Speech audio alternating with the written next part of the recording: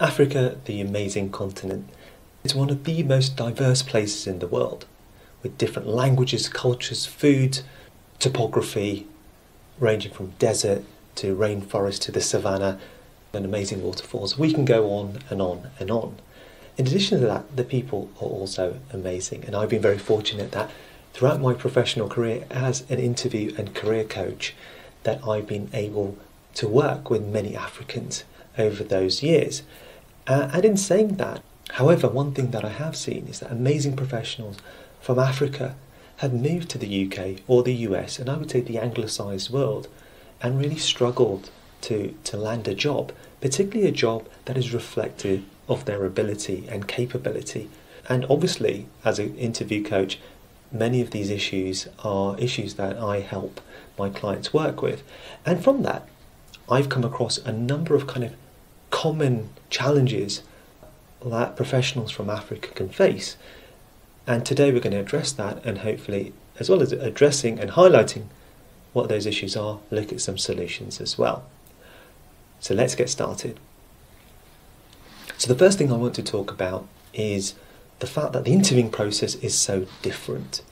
In many other parts of the world, and this doesn't just include Africa, but it can include the Middle East, the Far East, Asian subcontinent, so on and so forth, is that the interviewing process is only one small percentage, we could say between 20 to 25% of the overall hiring decision-making process. So in Africa, for example, if you're applying for a job, they will be assessing not only your interviewing skills and your performance at the interview, but they'll be looking at where you've studied, how long you've worked in a job, where you've worked. They might also contact people from your organisation that they might know to find out a little bit about you, and if you are somebody who's capable. And then you have the actual interview itself, constituting maybe only 20% or 20 to 25% of the overall process.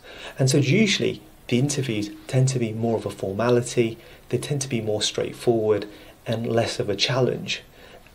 However, in the UK, in the US, especially for the big corporates, sometimes what many Africans, or many people, not just Africans, but people from different parts of the world realise is that everything relies on the interview process. You could be a graduate from Oxford or Cambridge or Harvard.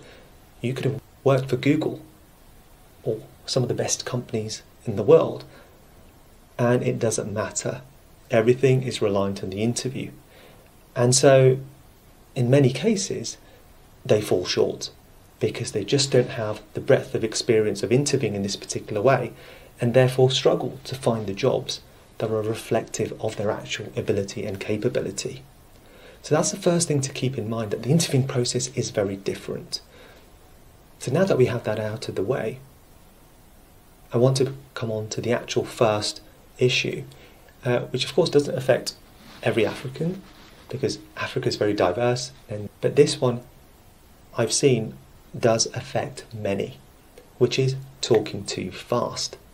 Now, particularly if you're from Nigeria, that's going to be a bit of a challenge, and less of a challenge, say, if you're from Egypt or from Algeria.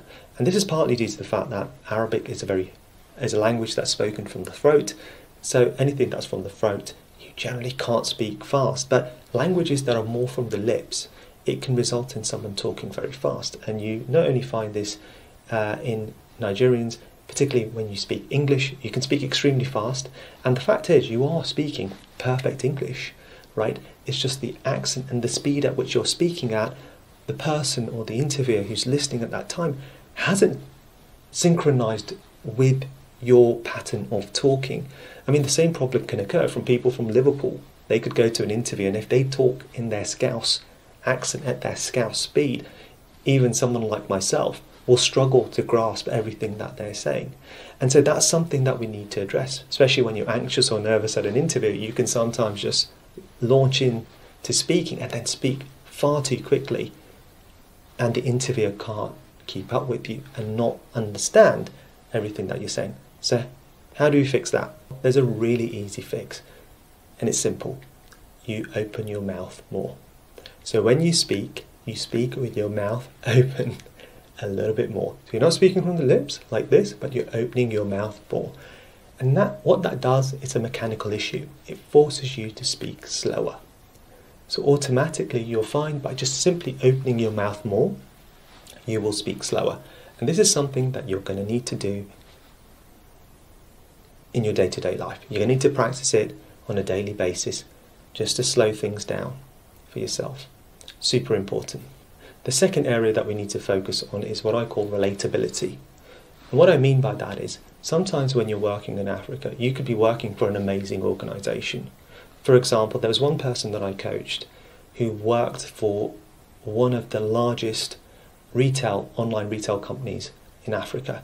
It was the equivalent of the Amazon of Africa.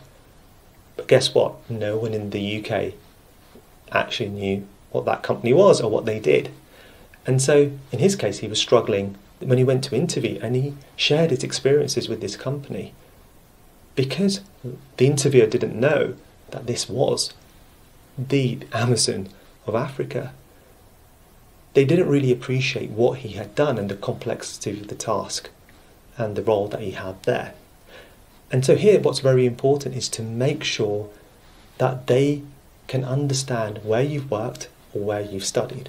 So for example, if you've worked at an amazing university, say this is one of the leading universities in your country, it's one of the top 5. If you've worked for a really good firm, mention this is a leading firm that has clients such as X, Y, Z. All of a sudden now, by saying those things and making the experiences that you've had in Africa, which to the interviewer at that moment in time are extremely abstract, they become real.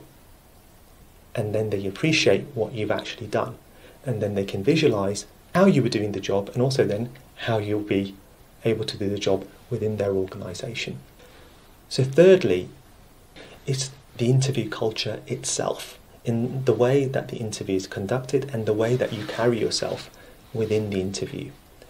Now, in many cases, in various parts of the world, including many places in Africa, you'll find that the relationship between staff and their managers is a very formal one. You might refer to them as Mr.